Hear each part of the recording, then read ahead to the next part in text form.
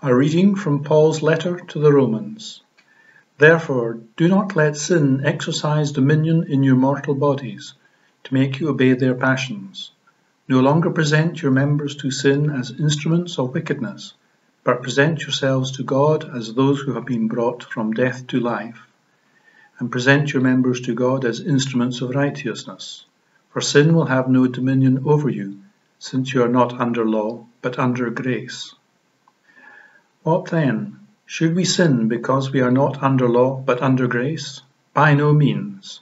Do you not know that if you present yourselves to anyone as obedient slaves, you are slaves of the one whom you obey, either of sin, which leads to death, or of obedience, which leads to righteousness?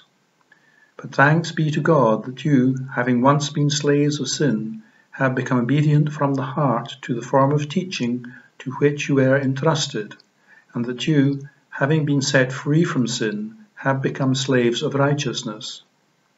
I am speaking in human terms because of your natural limitations. For just as you once presented your members as slaves to impurity and to greater and greater iniquity, so now present your members as slaves to righteousness for sanctification. When you were slaves of sin, you were free in regard to righteousness. So what advantage did you then get from the things of which you now are ashamed? The end of those things is death. But now that you have been freed from sin and enslaved to God, the advantage you get is sanctification. The end is eternal life. For the wages of sin is death, but the free gift of God is eternal life in Christ Jesus our Lord. Thanks be to God.